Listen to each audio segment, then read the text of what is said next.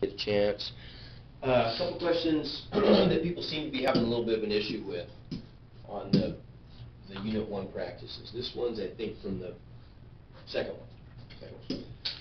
Okay, what are they asking us to do here? They say write the volume of a sphere in terms of x for a radius of 5/6x. Okay, so if we're going to start off with volume, here's our formula for volume, right? Now, what's the, when I look at this volume formula, what's the input quantity there? When I calculate a volume, what am I inputting, just in general? R, input radius, right? Volume of a sphere depends on the radius of the sphere, right? So here's V of R.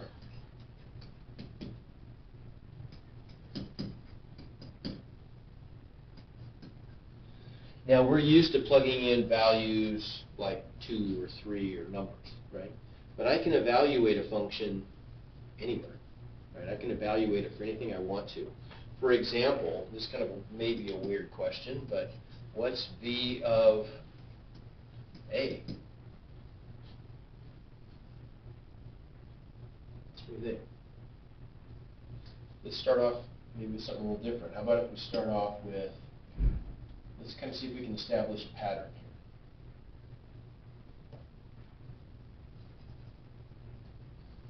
Let's try V of 1. What's that going to give me? 1.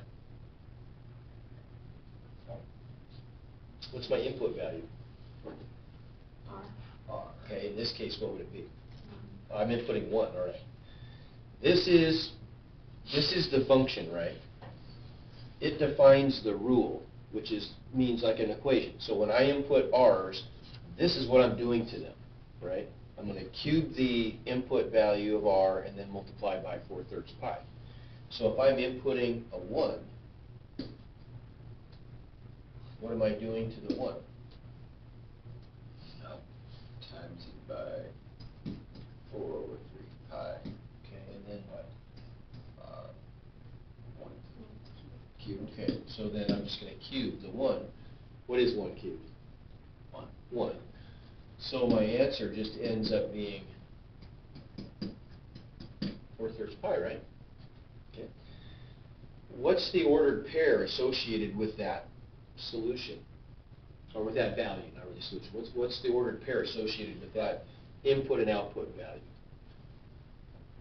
Over 6. So I input, that's always going to be the first coordinate, it's going to be the input. It's going to be, well, eventually it's going to be x, but for what I just did right here, if I want to write an ordered pair, and ordered pairs are always going to look like, we're used to writing them as x, y on the xy plane. That's fine. But in general, they're in the form input, output, right? So for this particular case right here, what's the input? 1. 1, right? What's the output? V. Which is 4/3 pi, yeah. Right? So that's the ordered pair that we would associate with the value of the function that we just found. I mean, that's weird. An ordered pair in that case, what's that mean? Well, probably the most significant thing it means is if I were to graph my input, which is R, versus my output, which is V, this is going to be a point on that graph, right? We would go over 1 and up 4/3 pi, which is just kind of probably up there, sort of. And that's just going to be 1 point on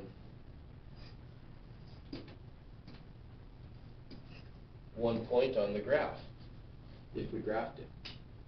Okay? All right, let's go back to this. So we evaluated the function at 1. Now, this might sound weird, but let's evaluate the function at A. What's A? Some number. We didn't specify. If I evaluate this function at A, what do I get back for an answer?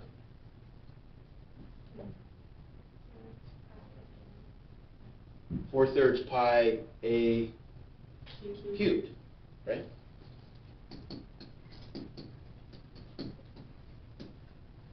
Okay, so what is that? Well, we don't know. We never specified what a is, but whatever a is, in terms of a, that's what the output's going to be.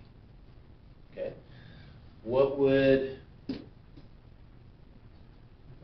v of a plus 1 look like? 4/3 pi a plus 1 cubed. Yeah, times whatever the input is, which is the quantity a plus 1 cubed, right? Now that's not simplified. If I wanted to simplify that, what would I do? This output value. Cube it. Yeah, I could cube out the a plus 1 and then distribute the 4/3 pi, and I could get a string of a bunch of terms. I could do that if I wanted to, right? Okay, so in this case, though, they're asking us for something, for neither one of those things. They're asking us to evaluate the volume when r is 5/6 pi. Okay, so what's that give us? Let me do this. How about if I grab this, go to the next page.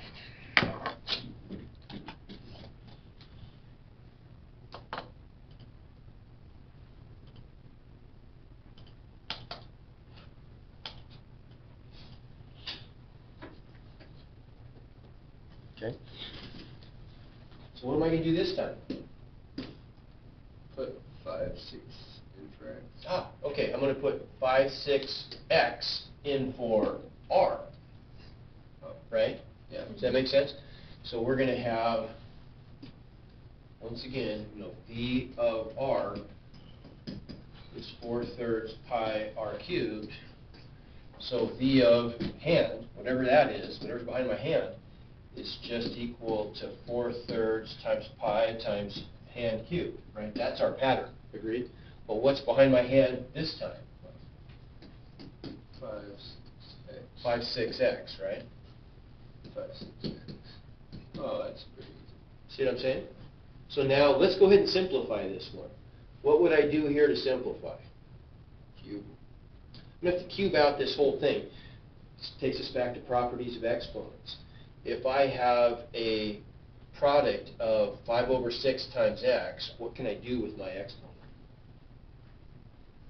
Distribute. I can distribute because nothing's being added or subtracted. Everything's just being multiplied and divided, right? So we could take this 3 and distribute it to each of the 3 factors. And that's going to give us, if we do that, 4/3 pi. Yeah, what's 5 cubed? 125. 125. What's 6 cubed?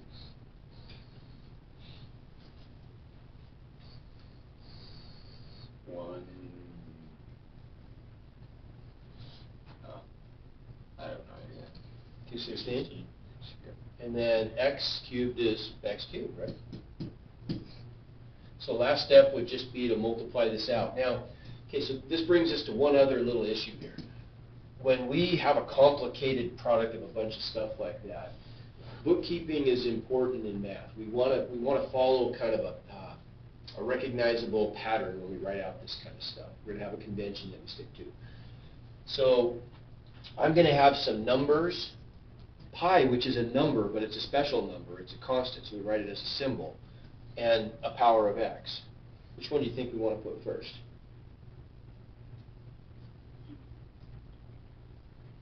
Then pi. Or The 4/3. numbers, actually. We'll turn all the cardinal numbers into a fraction, maybe, or something, right? And then that's going to go first. Then the pi. Then the constant, right? The symbolic number. Then the variables in alphabetical order. Okay, there's only one this time, so just x's. But if we had x's and y's and z's, we always want to put those in alphabetical order, because then when we're adding up like terms later on, when things get more messy and complicated, it's easier for us to spot the like terms if we always put them in alphabetical order. Okay? So let's deal with the numbers then. Let's see. Let's look at the 125 over 3. Is 125 divisible by 3? No. How do you know that?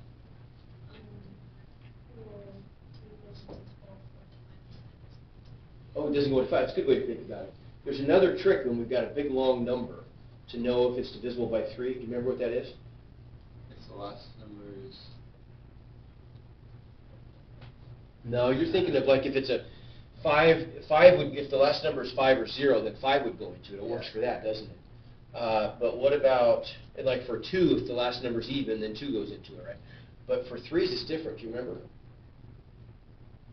If you add up the digits of the number, if the result is divisible by 3, then the number is divisible by 3. So in this case, 1 plus 2 plus 5 is 8. Is 8 divisible by 3? Yes. So 125 is not. That works all the time? All the time, yeah, always works. Well, I never could do do that. that.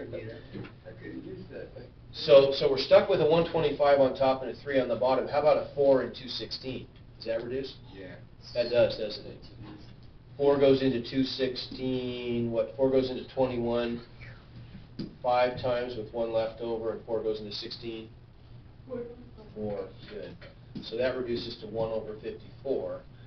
And then there, we're kind of stuck, aren't we? So now, the number parts, if I multiply straight across, I'm going to get 1 times 125 is 125. 3 times 54 is what? What's 3 times 50? It's 3 times 50. So 150, good. Plus 3 times 4 is my 12 for 162, right? So 162. And then we could put everything on top if we want to. This time, let's not. Let's go ahead and just write the fraction first. Then we've got the pi. And then we've got our x cubed, right? Does that make sense? So what we end up with then, we get a function. Now, here's what I want you to see. When we substituted 5, 6 pi into this, we got a result that's in terms of what variable this time? We don't see r's in our answer anymore. Now we see what? X's, right? So we could write this if we wanted to. We could write this now as some function, which we know to be a volume function, of x, right? So v of x equals this stuff, 125 over 162 times pi x cubed. Okay? That's what we're looking for. We've written the volume now as a function not of r, but of x, because we made this substitution. We traded our r's for an expression that has x's in it. Okay? About one more like that. Something like this. There. If a rectangle has a length of x and a width of 2x cubed minus 3x squared plus 4x, can we come up with a perimeter function in terms of x? Okay? So let's label this thing first, how about? So let's call, just because I've got more room to write here, let's call this one the width. So that's going to have dimension 2x cubed minus 3x squared plus 4x, and we'll call this the length, which is x. Okay? So then, if we want to come up with perimeter, well, we've got to go back to geometry for just a second. What is our general definition of perimeter in terms of just width and length? Add together. Add All the sides. all the sides. What would that look like for a formula then? How many widths and how many lengths are we adding up? 2L. Okay, good. 2 plus. 2 times the width plus 2 times the length. Either or, it doesn't matter, right? Okay, so for us then, this is our width and that's our length, right? So what's that going to look like then? We're going to get our perimeter is equal to 2 times that quantity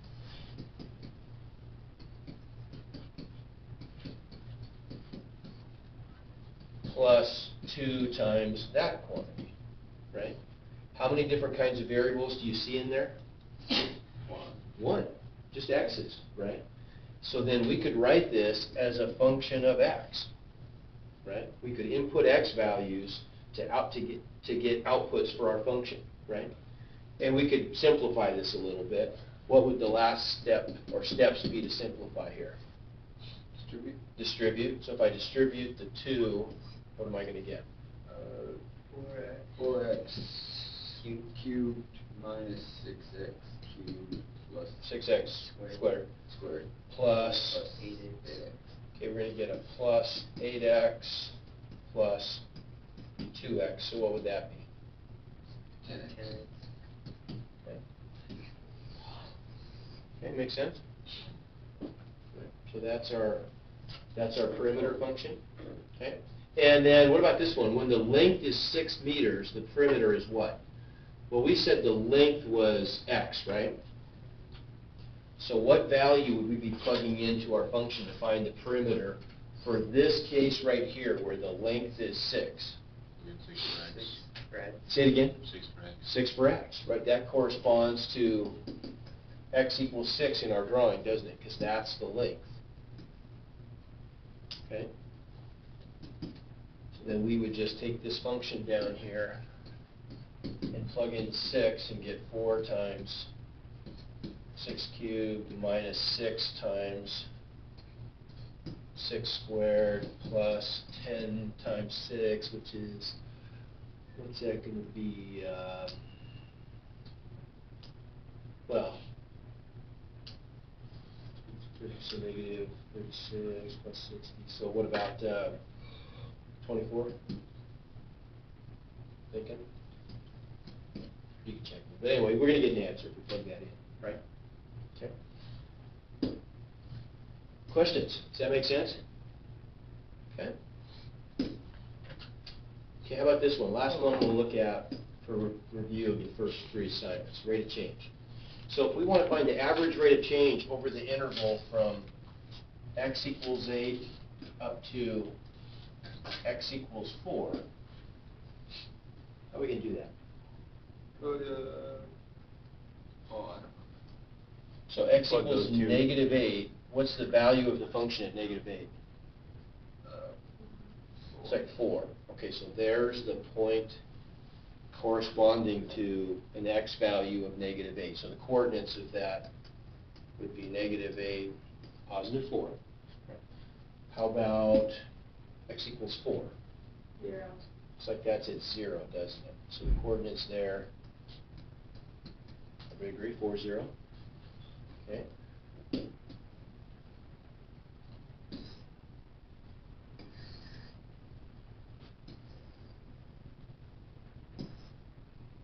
All that stuff. It's not good. Okay, so why did I draw that line? Because that's your rate of Oh, change. slope. Yeah, right. Remember, the slope of the line connecting the starting point and the ending point, it corresponds to average rate of change. For an average, recall that we don't care what happens in the middle. Doesn't make any difference. All we care about is what happens at the start and the end, right? And so we said if we want to come up with a, kind of a formula for average rate of change, we just get change in output, right? So change in y over change in input, which we could also write if we want to as like change in the function over change in x, right? Let's make a slope triangle. So what's the change in the output going to be? Well, we start here and we end up there. So if I wanted to draw an arrow, what's that arrow going to look like? You kind of lost me on that last thing you just did. Okay, let's do that again. Let's do that again. So the average rate of change is just the slope of that line, right? But what's slope? Change in y over change in x. Right, so really all this is just, oh man, it's cool. It's tweet. It is. It's just m, right? Change in y. Remember, y is just equal to the output of the function, isn't it? Right? So we could just see how much the function changes. Okay, so in this case, if we define this function as f of x, well then what is, based on this point right here, what is f of 4? Or sorry, negative 8. Whoops. What is f of negative 8? If I input negative 8, I get back 4, don't I? Right? I input negative 8 and I get back 4, right? The input is the x value, the output is always going to be the y value. What is f of positive 4? 0. 0. Okay, so how much did the function change? Well, the value of the function changed from 4 to 0, right? So when we say delta f of x, another way of thinking about that is the f of the final value of x minus f evaluated at the initial value of x, right? Divided by what's delta x? It's just the final value of x minus the initial value of x. That's the way we write initial. We just put a sub-zero there. Sometimes we call it x naught. You know, I mean, it just means at time 0, like in physics. We could make it an I if we want to, but that's what you're going to see most of the time. Okay? So if we plug in the blanks then, this is just going to be 0. That's our final output value. Color code this, it's even better. 0 minus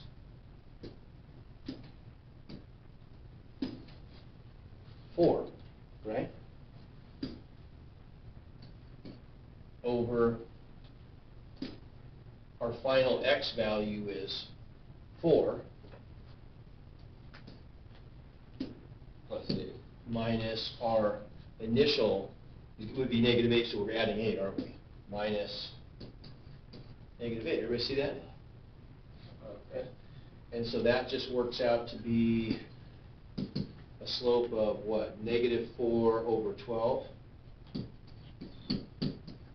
which is negative 1/3. But we could probably see that more easily just from a slope triangle, right? And that, they just, same thing, aren't they? I rise. Remember, when I'm calculating a slope, I always have to go from left to right. The ant has to be walking in the positive x direction, right? So if I start here, I'm going to rise by negative 4, and I'm going to run by positive 12. Well, there's my negative 4/12, or negative 1/3. Okay. What happens in the middle? Who cares? The average rate of change doesn't care. It just wants to know what's the difference between the starting input and output values and the final input and output values, right? Okay. All right, so for today, here's our new stuff. Not hard at all. We're just going to be, what we're going to be doing is we're going to be looking at graphs, and we're going to be defining where the function has specific behaviors or characteristics. So one of these isn't even in the reading. It's just simple. It's just kind of a demonstration example as much as anything. So we want to use one or more inequalities to write the interval or intervals on which the function is positive value. Well, what in the world does that mean? When the function is positive value. Where, remember, the value of a function is the x or the y. The y. We're going to input the x's into the function and get the value of the function, which is going to be the y, right? We can always make this, if you're ever unsure, if everybody's familiar with this statement, y equals f of x, right? So we're inputting x values go into there, but whatever we get as a result equals y, right? So when we talk about the value of a function, we're always talking about the y value of a function. So where would a function be positive valued? In other words, where would the y values be positive, the y coordinates? Where is that going to happen just in general on the xy plane? Above 0. Above what? What do you mean above 0? You're right, but above what equals 0? Above y equals 0. What does y equals 0 look like on our xy plane? That's the x-axis, right? So all the points above the x-axis are going to be the places where the function is positive valued. Okay, so that's easy. We can just look at the graph, and by inspecting the graph, we can see where that stuff happens. So just kind of non-mathematically, just qualitatively, Wyatt, where on this graph would an ant be above the x-axis when he's walking along this graph? You tell me when. I'll start right here, for example. The ant's walking along. Tell me when he starts to be positive valued. Oh, he's starting to go positive down there. Okay, so, Oh, I know what you mean. Well, as soon as it gets past. Past 6, right? He's positive value, oh, now he starts to be negative value, right? So there's one interval right there, isn't it? Okay, so we can say that along this part of the curve right there, it's positive valued. So now let's think about the x values, because that's really what we're asking for. We want to write the intervals. When we say write the intervals, we mean x, or input values, right? When we say where is this happening on a function, we mean for what values of the input is it happening. So how would I define that? I could draw it, couldn't I? I could draw along the x-axis, I could draw a little segment that defines all the values where the function is looped up above the x-axis. So it's just in that loop is what we're talking about? Just in that loop. So what would the starting x value be? 6. 6. Do I include 6? No. I don't, you're right. Because at 6, the value of the function is 0. Is 0 a positive number? No. It's not. It's not positive and it's not negative. It's in between. Right? It's the boundary between positive and negative. So I wouldn't include that x value, and I wouldn't include that one. I would only include the values in between. Right? We see that? That green segment, that defines the places where the function is positive valued. Okay? So now let's write that as an inequality. X is what? How would I say that as an inequality? Greater than 6. 6. Less than 8. And less than 8. Okay? There's one interval where it's positive valued. There's another one, though. Where else is it positive valued? Like 3. Okay, so it looks like everything over there, the ant's going to be above the x-axis, right? Does that make sense? Not at 3, but where relative to 3? Above. To the left. Okay, so Oh. those are the x values where the function is above the x-axis, right? So how do I say that interval? Using an inequality. X is less than 3. Yeah, so I've got two of them. X is less than 3, or X is greater than 6 and less than 8. Oh. So really the word we want there is or, but we're going to use a comma to mean or, to separate the intervals. When you see a comma like that, it means or. Okay? So if multiple intervals exist, separate them with commas. So this is what we would input into Moodle then. Right? That's our answer in that case. That make sense? Okay? All right, so next step. Next step is to add another concept to this. Now, instead of just being positive or negative, we're going to look at the concept of increasing versus decreasing. So this has to do with slopes, right? What does it mean, and let's be non-mathematical here for a second, just kind of qualitatively, what does it mean for a function to be increasing? Numbers are going up. Say it again. The numbers are going up. The numbers are going up. So as an ant walks in the positive x direction, from left to right, what is the ant experiencing when he's on an increasing part of the function? He's going uphill, right? Increasing means uphill from left to right. Decreasing means downhill from left to right. Let's be a little more mathematical with that. Let's look at this from a slightly different perspective. We want to define this part of the function where it's increasing. Well, let's put some boundaries in here, first of all. Where is the boundary between increasing and decreasing? At what value does the ant... -2. At -2? Does that make sense? You see what I'm saying? So here's the ant walking up this function. He's walking uphill. He's increasing. But at some point, he's going to flip over and start going downhill. Where does it change? Well, the boundary is going to be right there, isn't it? Yeah. Right? So everything to the left of that, we would say, is an interval where it's increasing. Right? Okay, so if I wanted to graph that on the x-axis, that interval on the x-axis, I would put an open circle or a closed circle. Open. Close. We got a debate going here. Why closed? Give me an example of why closed. Because, I don't know, right on. So we want only the parts where he is increasing. So if you're It would be open. So it'd be open, wouldn't it? If you're hiking in the mountains, you're walking up the slope to get to a peak, right? When you get to the top of that peak, are you going uphill anymore? No. Are you going downhill? No. You're in between, right? So we're going to say it's increasing on that interval, right? Does that make sense? Where else? The other way. So where's the other boundary? 2. 2. So it's increasing also on, oops, on this interval, right then? Would you agree? Where's it decreasing?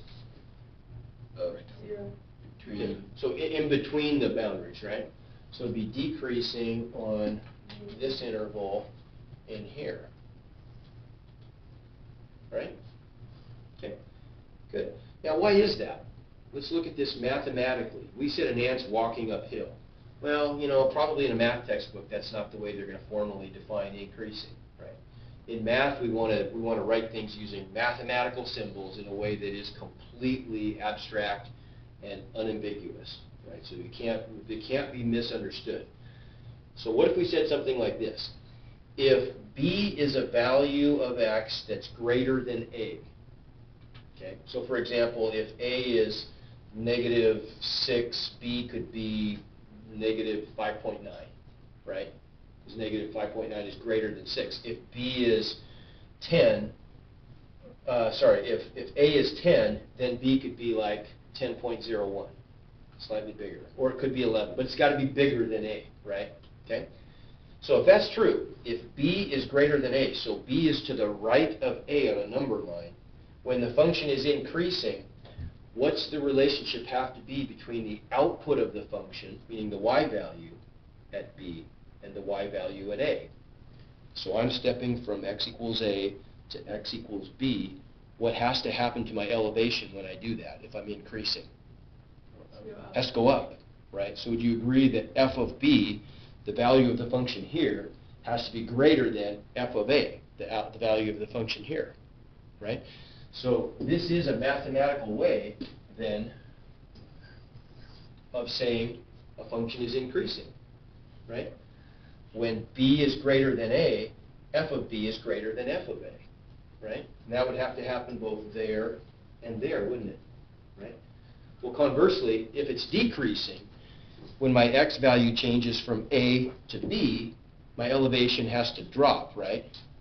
So the value, the output value, the y value here has to be less than the y value here, right? Isn't that what this is saying right there? When b is greater than a, f of b has to be less than f of a.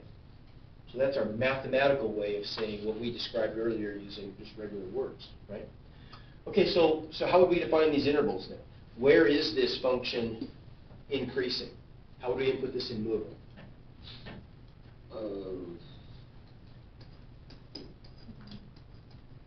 Less than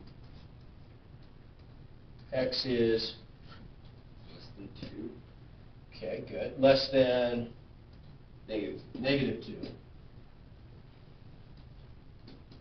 Or, so comma, x is greater than 2.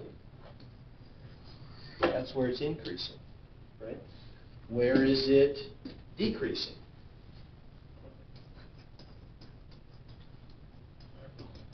X. Or X is more than -2. but Okay, less than 2. good. X is greater than -2 and less than 2. How many intervals are there where the function is decreasing? 1. Yep, there it is, right? How many intervals where the function is increasing? 2. 2. There and there. Right? Okay, what do we that's good. We defined where it's increasing and where it's decreasing. Let's focus on the boundaries for a second. What do we, like math, or in terms of just an ant walking along a two-dimensional terrain, we would probably say the ant is at a peak right there, wouldn't we? And at a valley right there. Okay? We're going to attach maybe some different words. Mathematically, what do you suppose the word we use for peak is? Probably heard it before. Starts with an M. M? What? An M? An M. Mode. Medium.